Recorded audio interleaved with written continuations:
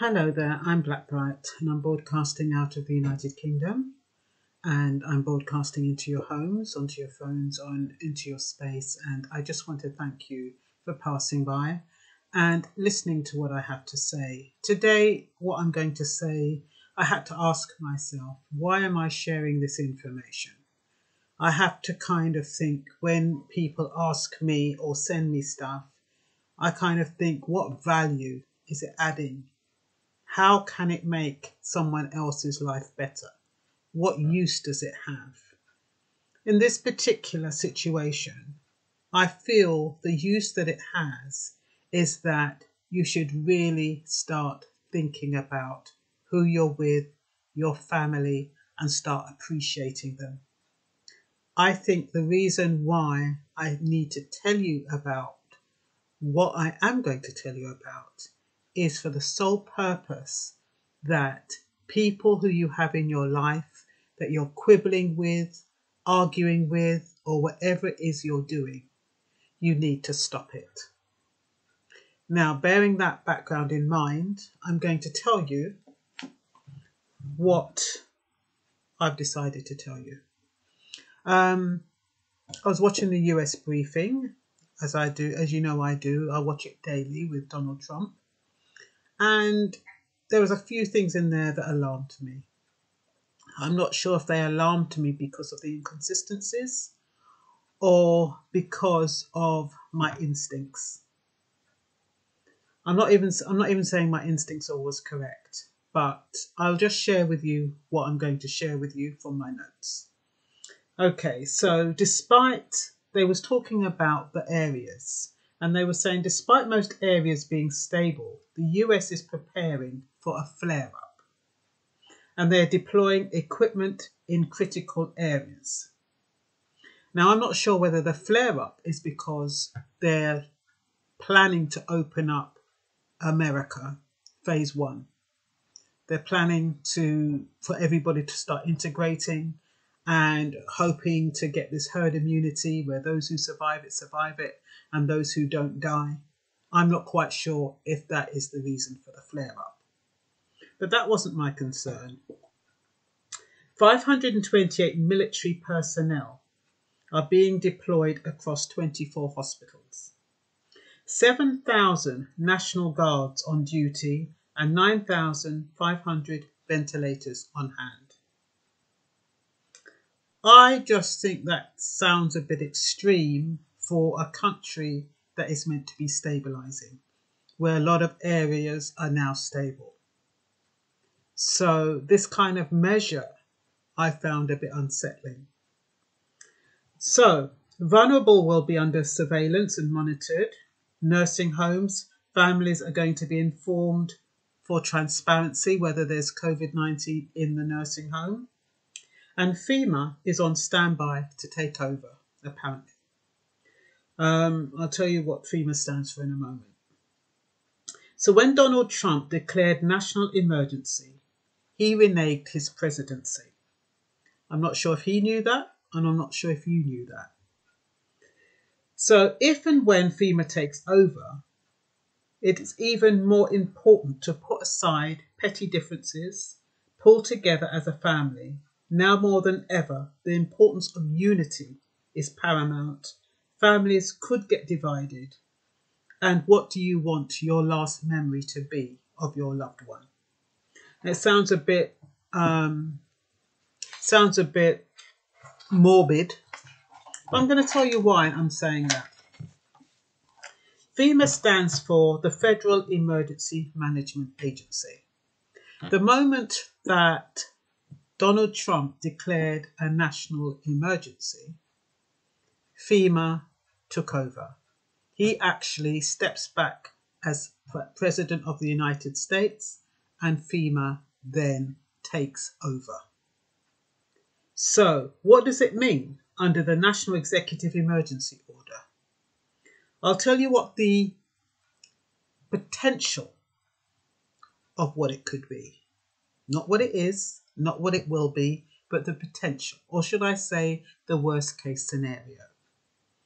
So the potential is that Donald Trump steps back as president I don't think that's his plan. Otherwise, he wouldn't be campaigning so fervently. But that is what would happen if FEMA takes over. Surveillance of US citizens would be increased. Freedom of movement would be restricted. Large groups of civilians can be isolated. All borders can be sealed, so there'll be no escape out of the country. Airspace and ports of entry can be controlled by FEMA. All modes of transportation, highways, seaports, will be controlled by the government. All forms of media can be seized. Electrical, power, gas, petroleum, fuel, minerals, food, resources, and farms can all be seized and controlled. Civilians can be mobilised into work brigades under government supervision. Sounds a bit like slavery to me. Health and education and welfare functions can be taken over by FEMA. The Postmaster General can be designated to operate a national register of everyone in the country. The airports, aircrafts, including commercial, can be taken over. The Housing and Finance Authority can relocate communities, build new houses with public funds, and designate areas to be abandoned and establish new locations for the population. So they could take, say, a section out of Texas and say, okay, you're not going to live here anymore. We need this land. The whole of you need to get out and go somewhere else. We're evacuating you and taking you somewhere else. Now, I saw something today. I don't know how true it is, that Texas is being evacuated. Not quite sure why, but that's what I heard.